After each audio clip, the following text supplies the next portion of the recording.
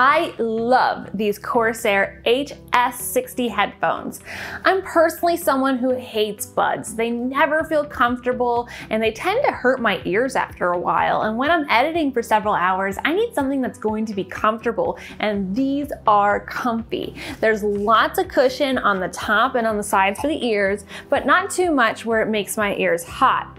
There is also audio adjustments here right on the headphones, and you can also use this adapter to plug your headphones into your computer, and using the Corsair IQ app you can adjust the lows, mids, highs, and enable it for 7.1 surround sound.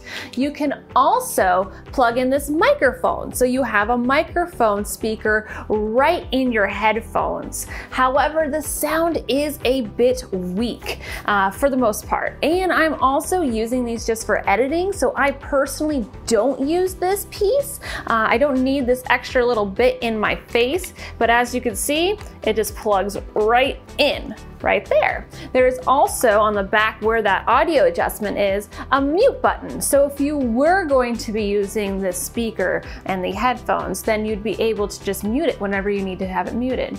Keep in mind that this little rubber piece covering the microphone jack does come completely off. I almost wish it hung on there like a lot of camera jack covers do, because I would totally lose this if I regularly plugged in this cord in this speaker. And speaking of cords, this cord for the actual headphones is of a decent length. I don't feel like it's too short where I'm feeling too tight. It also doesn't feel too long where I'm wrangling a lot of cords.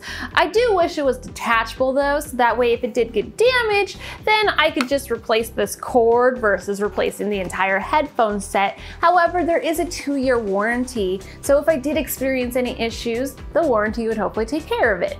In all, I am extremely happy with these headphones. They are mostly used for gaming. However, I use them for video editing and video watching. If you want to get your own pair, please check out the link in the description below. And if you have any questions, don't hesitate to leave them in the comments below.